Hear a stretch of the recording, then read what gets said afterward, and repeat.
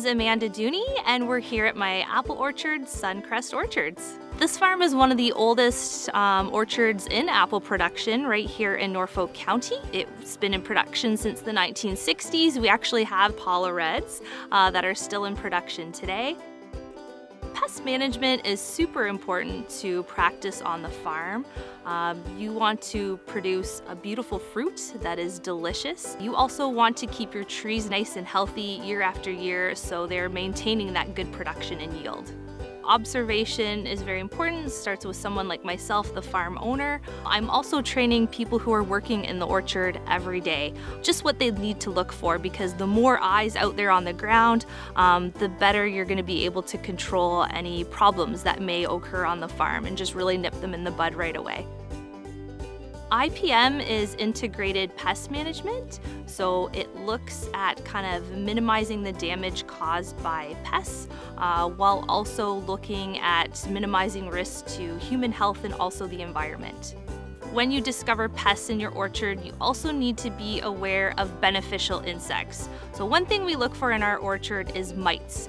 There are bad mites that cause damage to the tree, but there's also beneficial mites that eat those bad mites. So it's really important to get out in the orchard and take those leaf samples and make those observations and do the mite counts and count the beneficial insects, because if you have a really good beneficial insect population, chances are you don't even need to fire up the sprayer and go spray. So it's really important to monitor these things on a day-to-day or week-to-week basis. You're going to end up saving a lot of money and also kind of minimizing risk to the environment with putting out chemical for insects.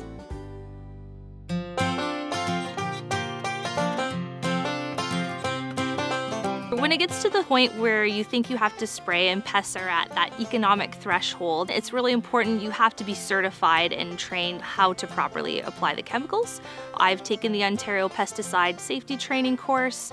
I learned a lot of great knowledge and skills, how to apply chemicals properly, the rates I'm using, and all the different equipment that I'm using to spray, as well as the chemicals, and also the proper PPE I need to use to keep myself safe when I'm using those chemicals.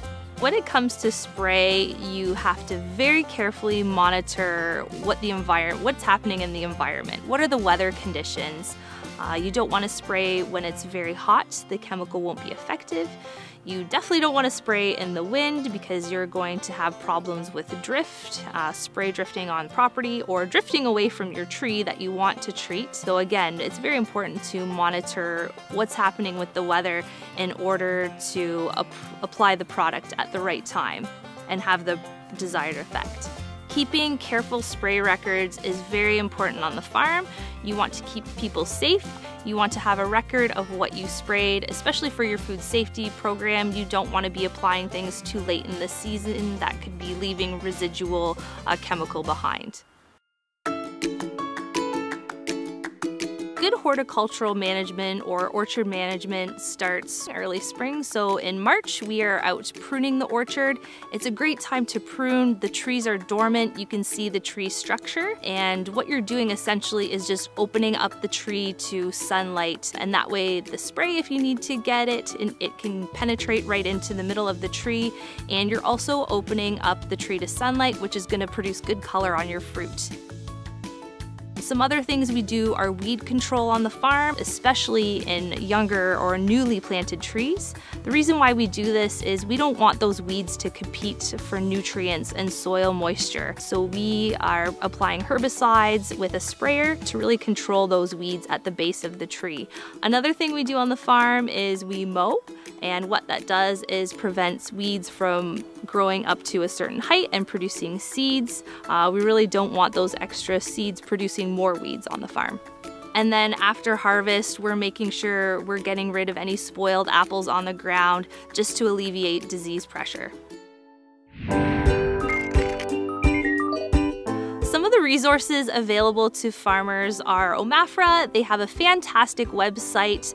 They're also offering courses that are crop specific with regards to pest management. There's also the University of Guelph. They also have a lot of great courses as well, and they work closely with OMAFRA. If you have something in your orchard or your crop that you're not sure of, you can send off samples and have them analyzed at the lab, and they'll get the results back to you.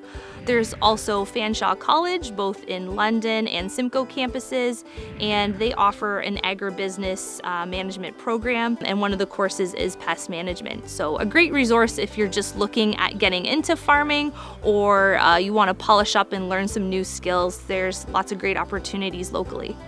I would encourage farmers to use an integrated pest management program on their farm.